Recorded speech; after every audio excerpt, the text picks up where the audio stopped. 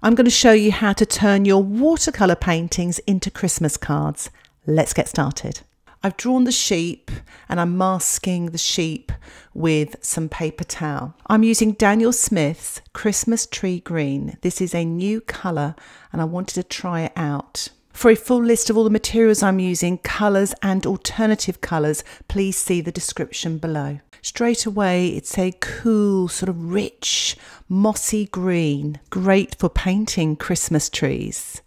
So I'm adding some ultramarine now to the Christmas tree green, and you get sort of a lovely sort of blue-green colour here, great for distant trees.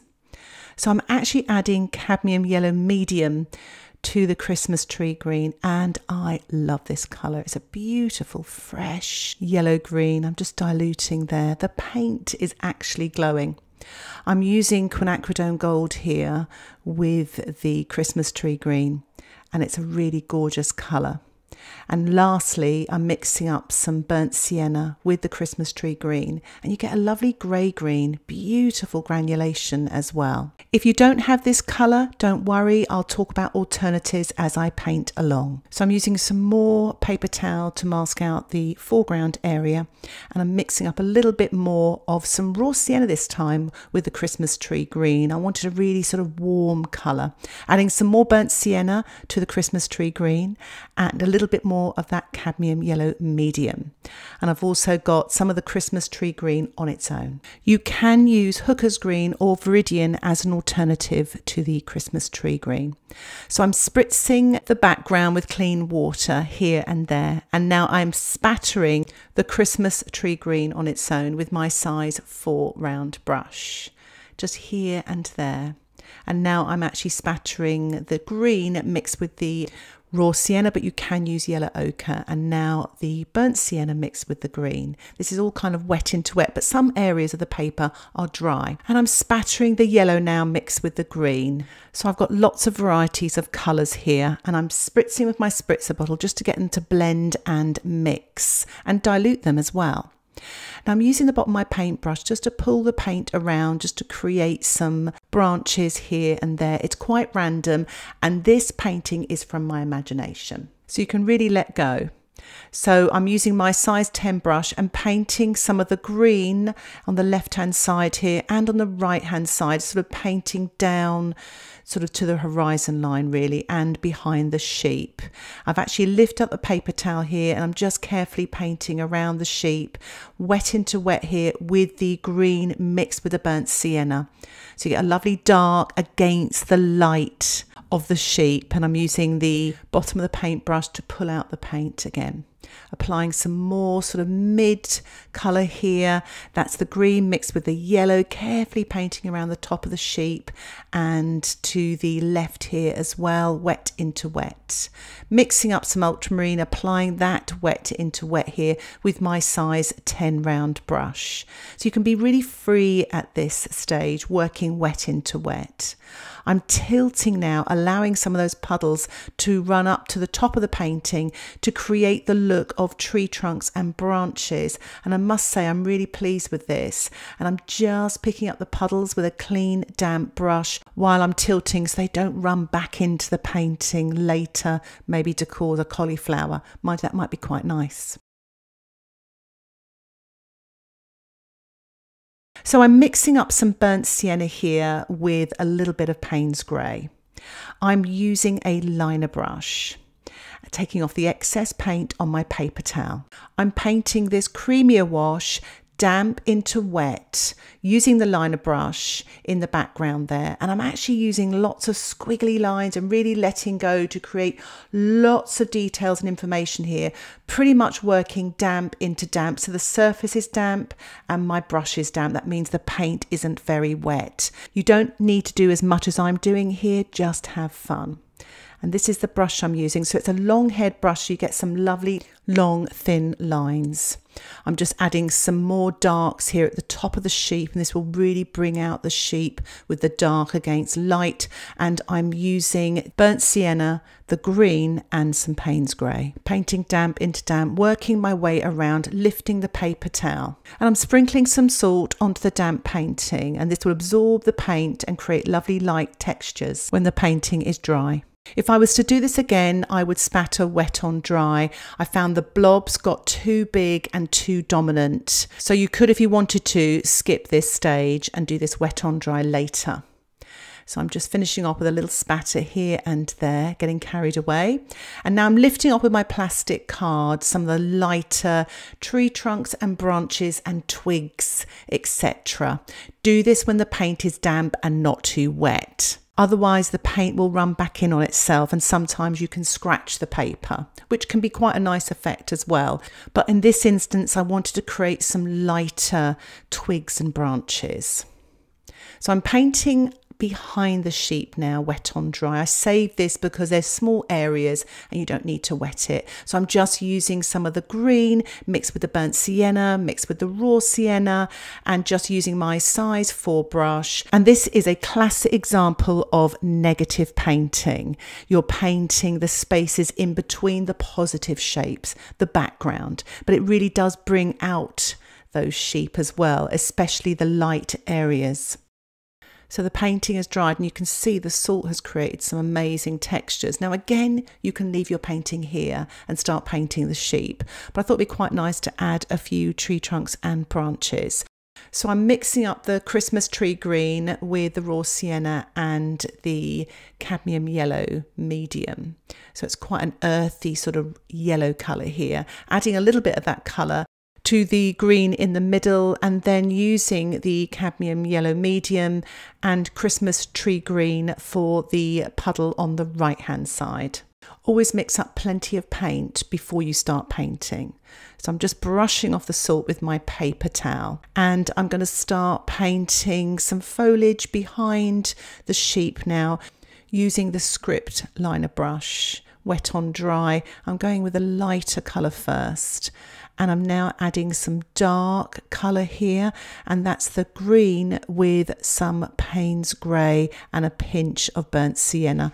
You can vary your colours, and I just want to really bring out the sheep here. So I'm working wet on dry, still using that script brush, and then sort of pulling out some of that paint to create some sort of darker foliage here and there. You can be really free with these marks as well and just have fun. So I'm just painting some darks behind the sheep here and then diluting and blending away. I'm also dropping in some darks as well here and there, still using the green with the Paynes grey and a pinch of burnt sienna. But again, you can play around with the different darks, use your own sort of colours. So wet on dry to begin with, carefully painting up to the edge of the sheep, and then using a wet brush to sort of blend out to the background there. Adding some darks between the sheep's legs here, using the green Paynes grey and burnt sienna mix, wet on dry, and just working my way round to the right hand side, and then adding water there just to blend out into the background. So I'm using the script brush here to paint in some trees here. At the bottom it's damp into damp, but the top it's pretty much wet on dry.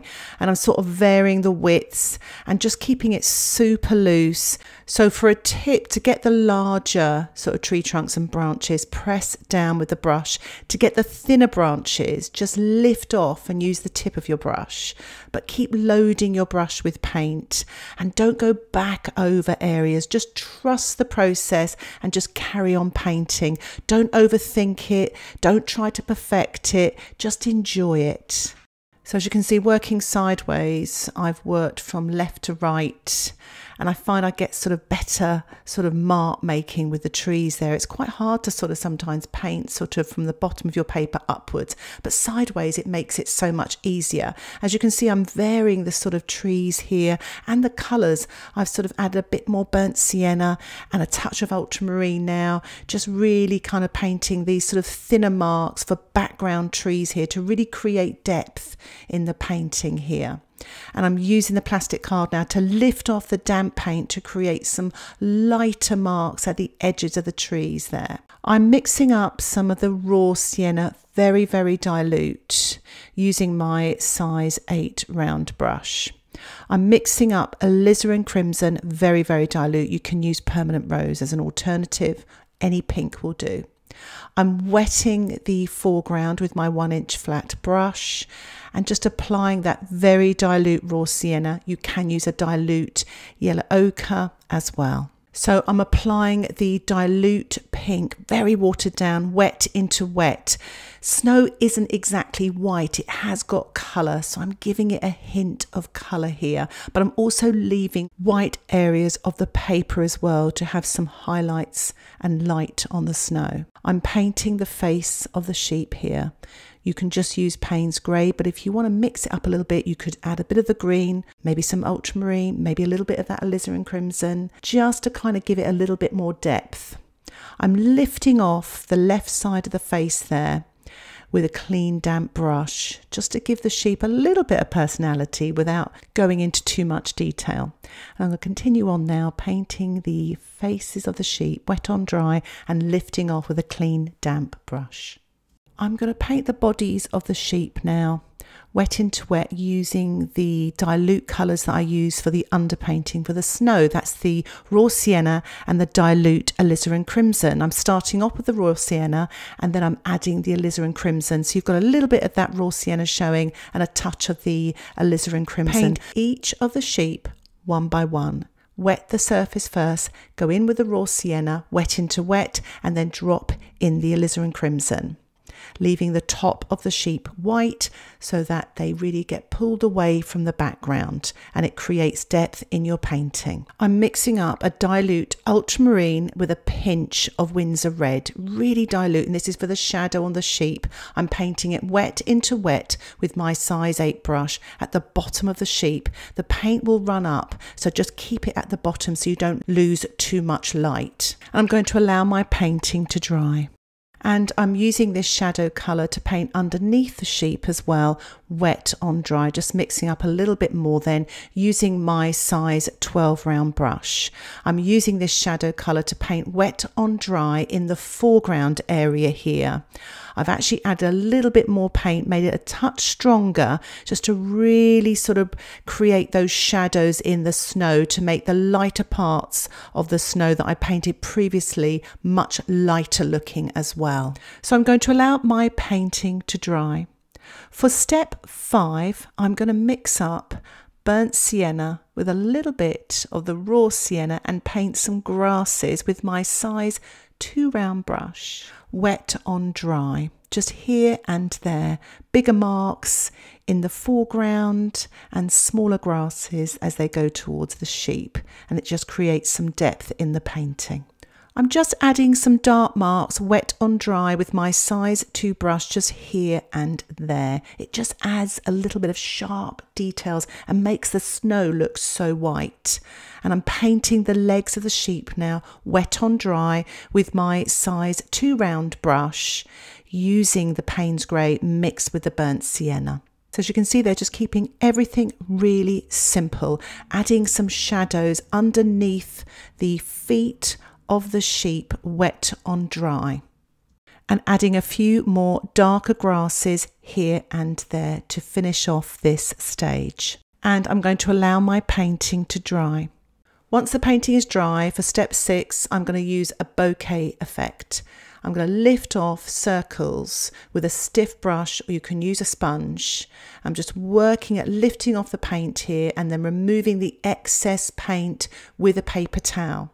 It gives you the same effect that you get with camera photography and adds a little bit of atmosphere here as well. Now you don't need to do this. You could leave the painting as it is, or you could dilute white watercolour, white gouache, and paint circles of white of different sizes here and there, and then allow your painting to dry.